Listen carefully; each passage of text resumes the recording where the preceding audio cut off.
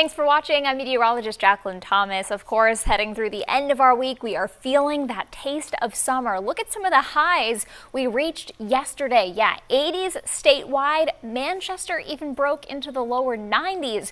New record high there. Same thing in Concord. So impressive warmth on our Thursday. It's still going to be warm out there today, but just not quite as hot. We're going to end up seeing temperatures cooling down through the afternoon. A little backdoor front moves through and we'll have a little bit more of that sea breeze influence too.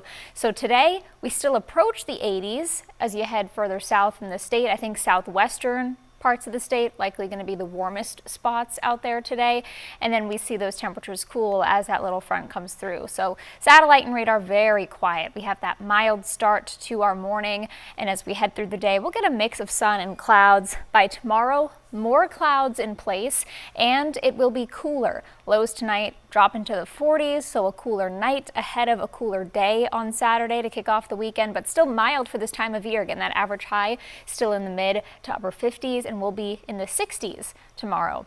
Then we see a chance for showers develop as we head towards the second half of the weekend. Even later Saturday evening or Saturday night, can't rule out a couple of sprinkles or a little bit of patchy drizzle trying to develop in southern parts of the state. And on Sunday, can't rule out the chance for a couple of showers either at times. If you have plans to head down to Boston or want to spectate for the Boston Marathon, you might want the rain gear on hand for that too. We see another round of showers possible Monday, some steadier rain likely during the afternoon as a front comes through, and temperatures by then back in the 50s. So the 7-day forecast, you'll notice today we still hang on to some of that warmth before some cooler temperatures return, and it does look seasonable in the 50s for most of next week.